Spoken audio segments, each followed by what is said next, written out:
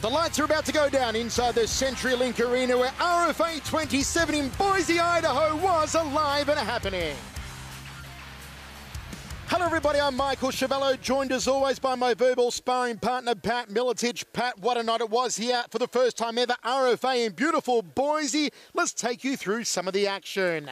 It kicked off with Steven Martinez on 1.5 weeks' notice, taking on the tough Daryl Flores, but it didn't take Martinez long to find the submission first round finish. Well, he certainly wanted to get it to the ground, but when he did, Flores, great job of hunting the legs, looking for heel hooks, looking for knee bars.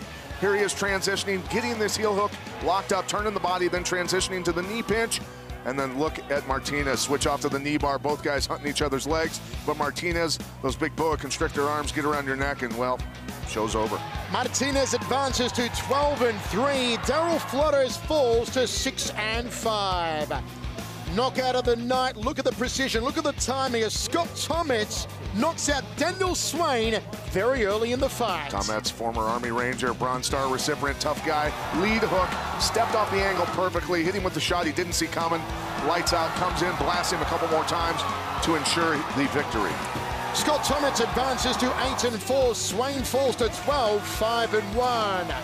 Main event between two bantamweights. Jesse Brock from right here in Boise took on California's Joe Murphy. Both of these guys are hoping for a title shot against Luke Sanders if he's still the champion. Somewhere down the track, Brock got away with a very narrow victory tonight. Brock, a smart fighter. I mean, he really did use tactics and fought very cleanly in this one. Smart guy. Got clipped with that elbow, got sliced open, but really overall, I think he just was more aggressive, got the takedown, secured the victory that way. Ed Soares, the president of RFA, saying Brock is not ready for a championship shot just yet against Luke Sanders. Brock did go 21-8 after this. Murphy fell to 8-3. Folks, coming up next Friday night, the best of line fight for Muay Thai action.